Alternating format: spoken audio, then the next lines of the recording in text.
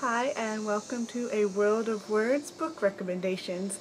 I'm Vanessa and today I'll be recommending books by Meg Cabot.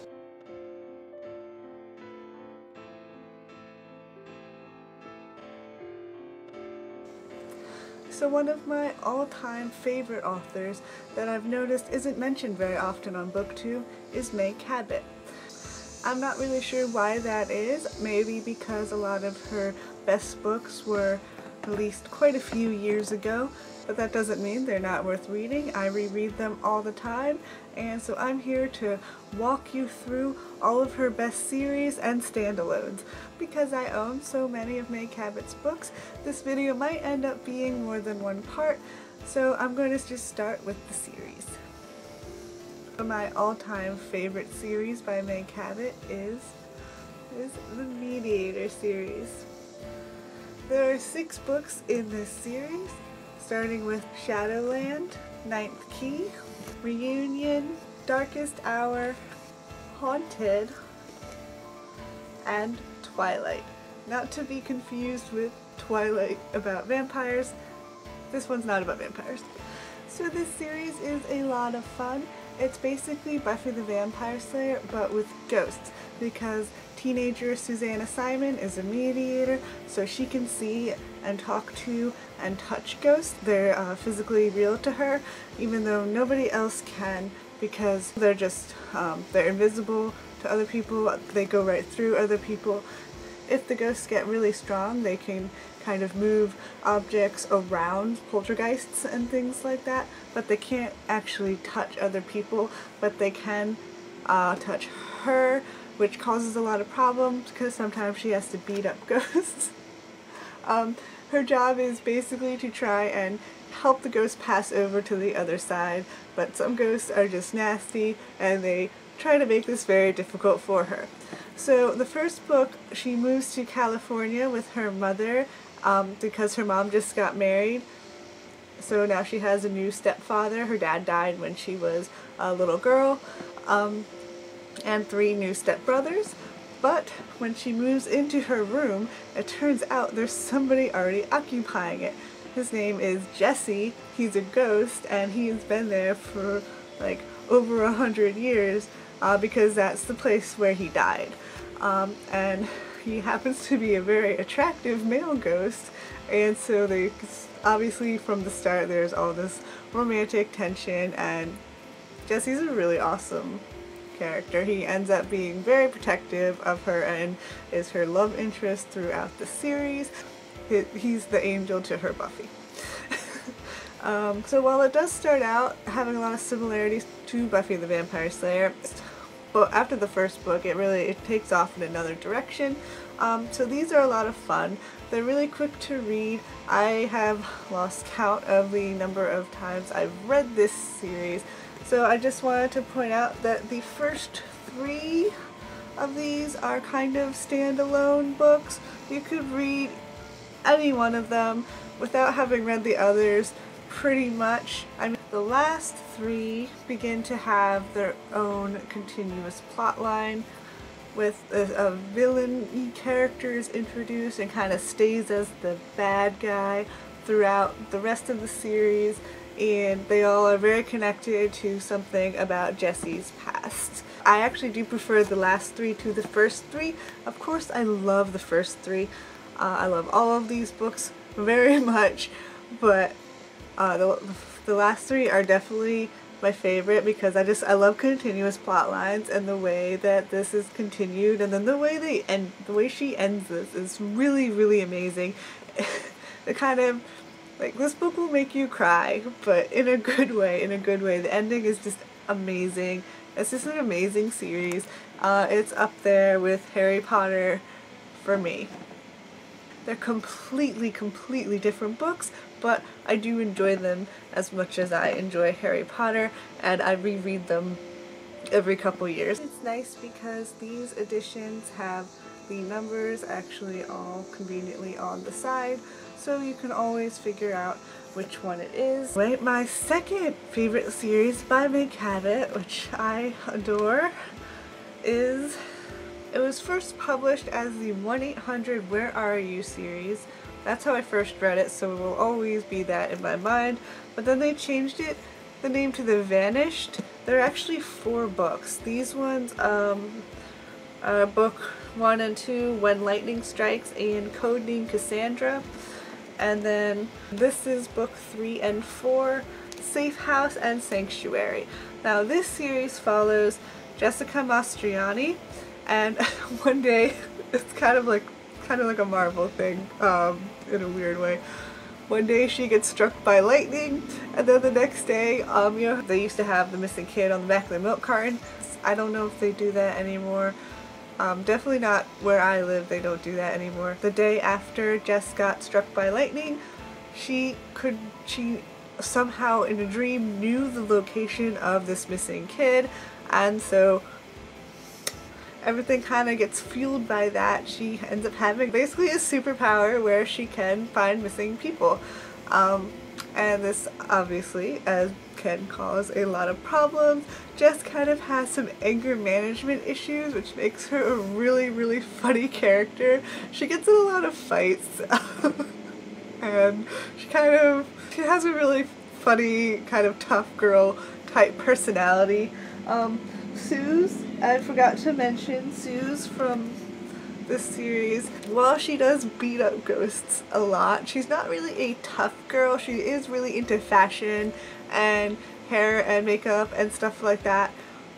She's a tough girl. She's she's like one of my all-time favorite female protagonists. But she's tough, but she doesn't,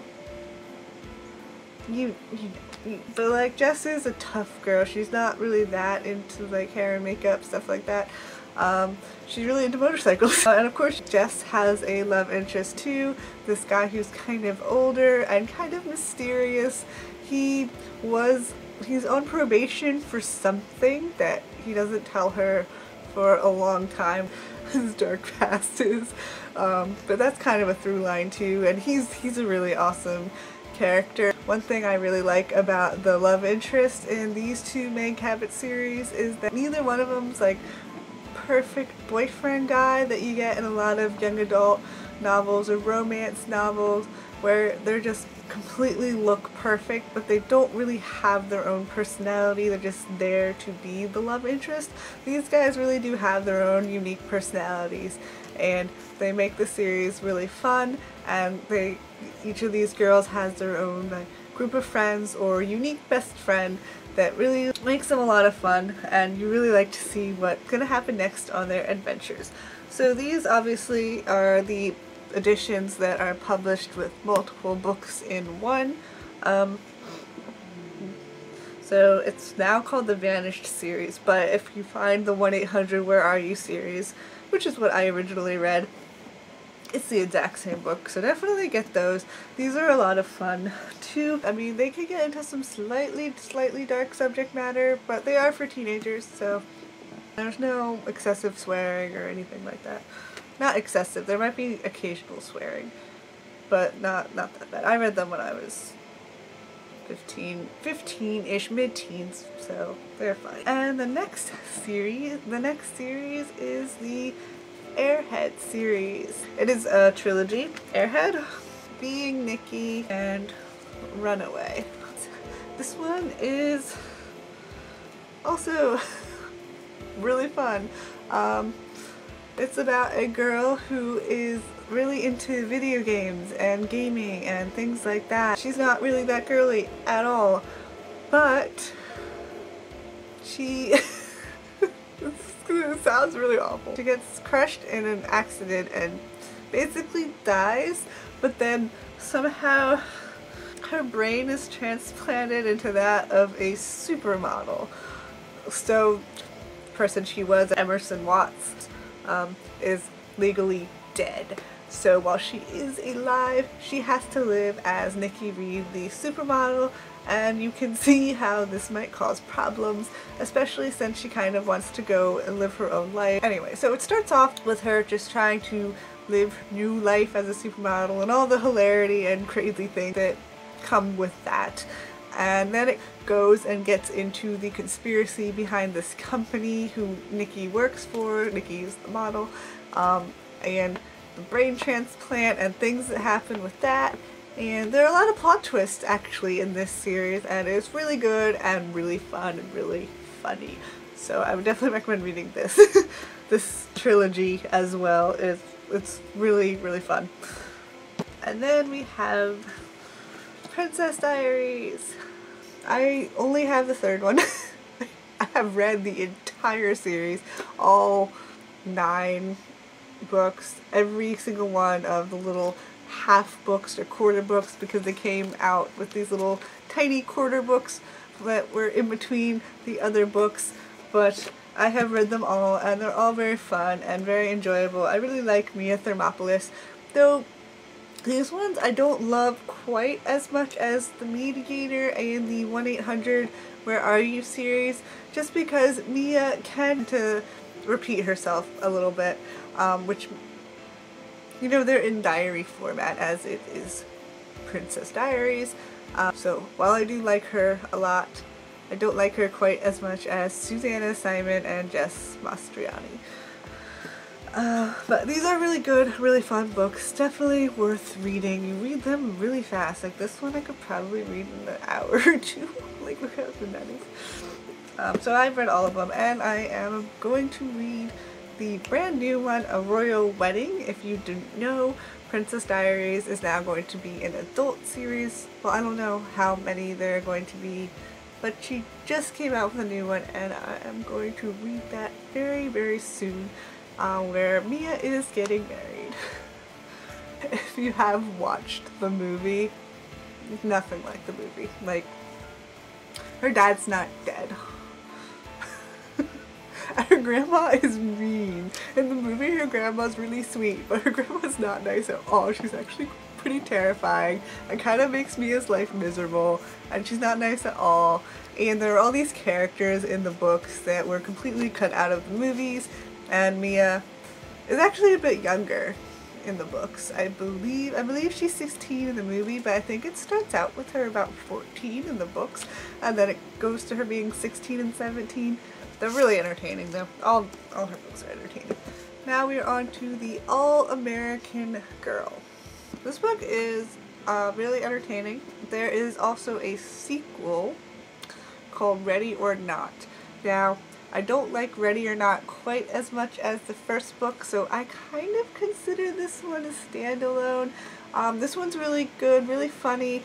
It's about a girl named Samantha Madison, teenager obviously, and she ends up saving the president's life and meeting the president's son, and she saved the president from an assassination attempt.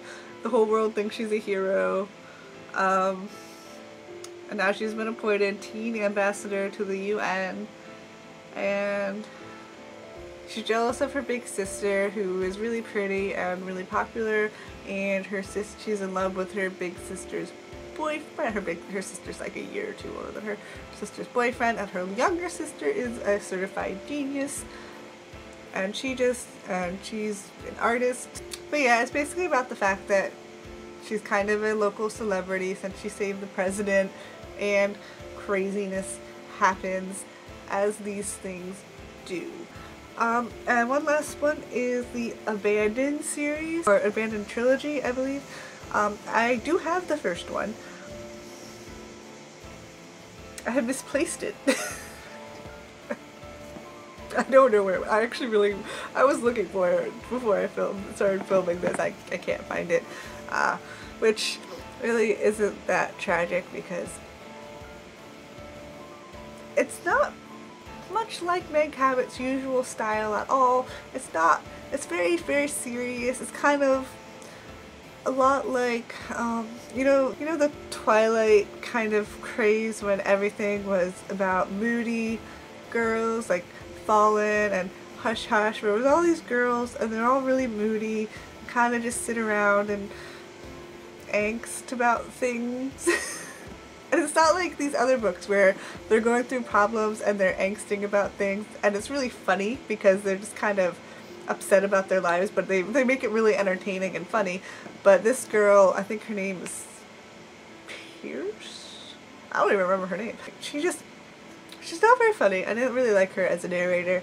It really wasn't anything like the other Meg Cabot books with like, when I read a Meg Cabot book, I'm looking for something fun and lighthearted to read. This really wasn't fun or lighthearted in my opinion. I know a lot of people do like it. It wasn't my favorite of her books. I still love her as an author, but that just wasn't my favorite. And I haven't read the other two, so I can't really say anything about them, for it's not much like these books I mentioned. So I'll just leave it at that. So thank you very much for watching the Reading Recommendations Meg Cabot Series Edition. I hope you enjoyed. I hope you pick up some of these books. If you haven't read any of these books and you do, let me know what you thought. And let me know which one you think sounds the most interesting. If you have any questions or anything about these books, just let me know in the comments below and I'll be happy to answer them. I'm Vanessa and have a great day. See you next video. Bye!